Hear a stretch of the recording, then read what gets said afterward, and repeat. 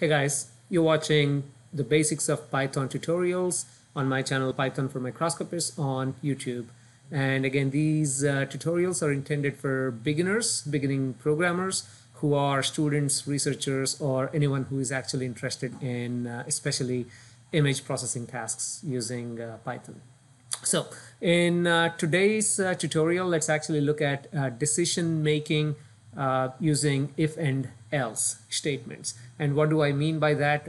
In general, if you want to execute only a certain, if you want to execute, like, let's say a piece of code only if certain condition is met, yeah, then we use this if and else. And I think it's better if I go ahead and demonstrate this. So let's open our Spider interface and let's define a variable called num, and let's get this from the user.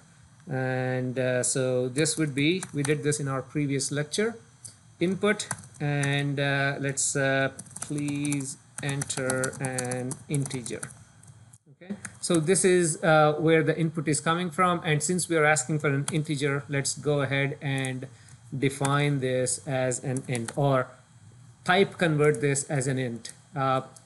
As we saw in our previous lecture, by default any input from the keyboard is a string, and we need to convert that into integer. Obviously I'm going to use this num as an integer right now, as a number, not as a string. So what I'm trying to do with this code is basically a pretty simple.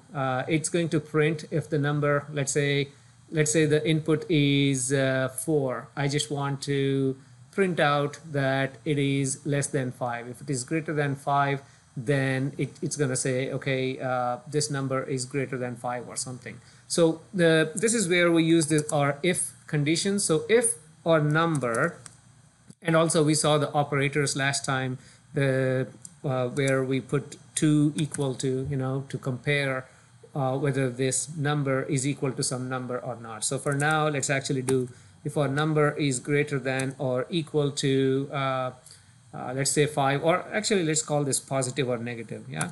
So if number is greater than or equal to 0, and we end this statement by putting a column, by the way, and when I hit tab, it automatically goes to, it includes these spaces here. Every time you have the if statement, ends with this colon, and then you need like this tab spaces right there. So if it is greater than 0, I would like to print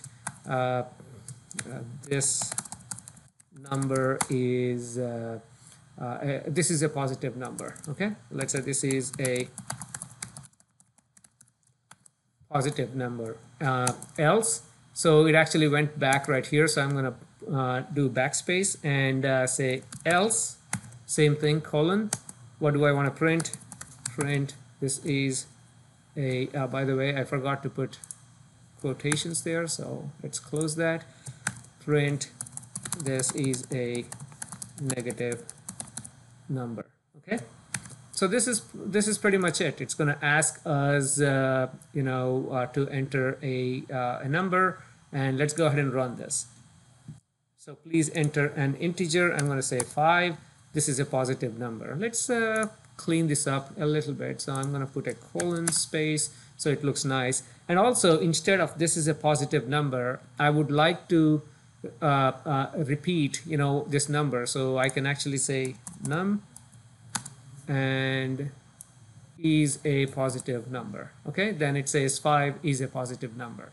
Same thing here, num is a negative number. So when I run this, so please enter an integer. Let's just say -5, and -5 is a negative number. That's exactly why I put this num, right? -5 is a positive number or a negative number. So this is how you use if and else. Obviously this is a very simple example here, but one other thing, while I'm at it, let's clean this up a little bit more. In fact, instead of typing num here, you could have actually, I may not have covered this in my previous lecture, so because we have a chance right now, let's go ahead and do this. So what if I want to include this num inside this statement, right? I mean, right now I just did num comma, which is, it's actually filling this space with whatever that number is. Here there are some placeholders. I forgot what it is actually called. This is the mod operator, right? I mean, percentage sign. Like anytime you put this inside this string right here, and let me go ahead and put %d, then this is a placeholder for a number that I'm going to define later on. And now I can define the number by saying, okay, what this means is num. So what this statement means is the placeholder is a positive number. And what is this placeholder? This placeholder is defined right here. So when I put percentage here, these are all the placeholder values. So in this example, I just want to put num. Let's go ahead and run this, and hopefully it makes sense when I run this. Okay, so let's just say 5. And now you see 5 is a positive number. So it replaced this %d with num, which is 5. Okay, and let me repeat that here. And by the way, this d indicates that this is an integer. You can also do I. I believe both d and I pretty much the same thing. In fact, we can test that out here. %i is a negative number. Put %, and in the tuple right here, you define exactly what your other variables are. So let's go ahead and try this and see what happens. So run, and let's do -5. -5 is a negative number. So you can put d or I. You can also do f, which is floating. If I do f and then run this, and let's put -5, you see it converted that into a floating. It's -5.0000 is a negative number. You can also define like how many zeros to show. Let's do 4.2, which I think is total 4 spaces and 2 decimal points. So when you run this code, again, let's do -5, and -5.00 is a negative number. This is just if and else. If you have more conditions, you can actually put elif, something called elif. I'm trying to see if I let's go ahead and do this. So if num equals greater than or equal to 0, so instead of this, let's actually do if num is greater than 0, and then here we can just do elif. Okay, pretty much the same thing. Elif num equals to 0.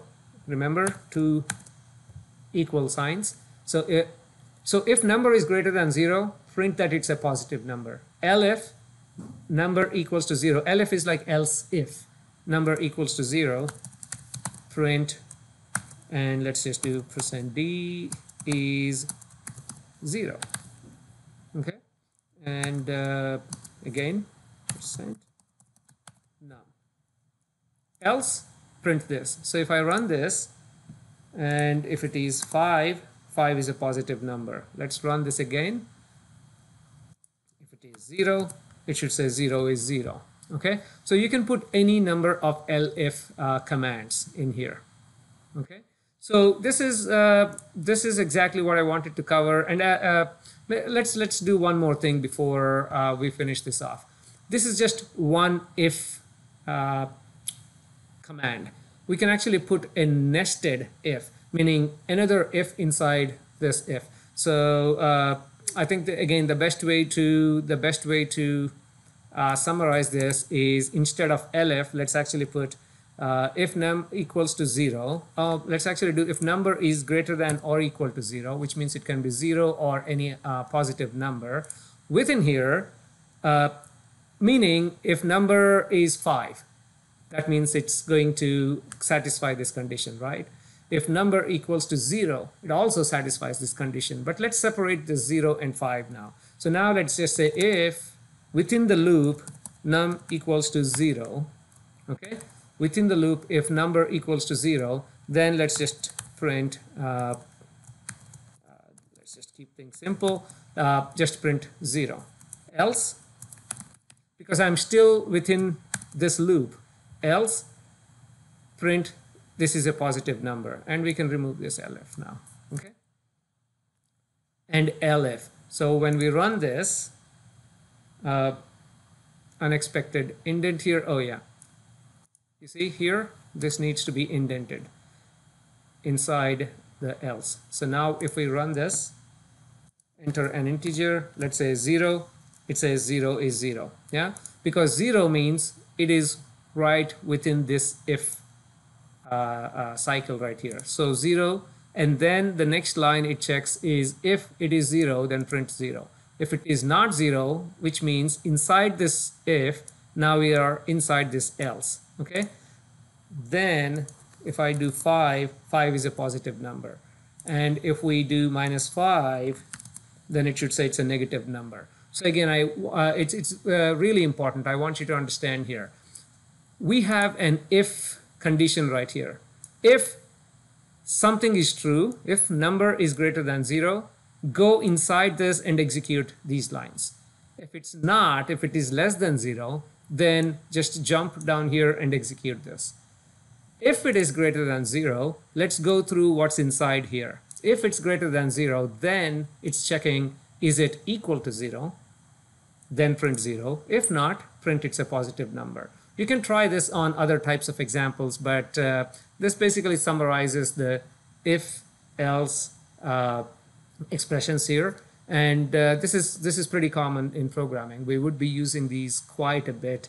Whether it is image processing or data analysis, it doesn't matter. Any programming language, you cannot live without using if, else, and also loops, which we will talk about later on. So let's end this video right now, and in the next tutorial, let's talk about lists and tuples, dictionaries, arrays, and so on. So thank you very much.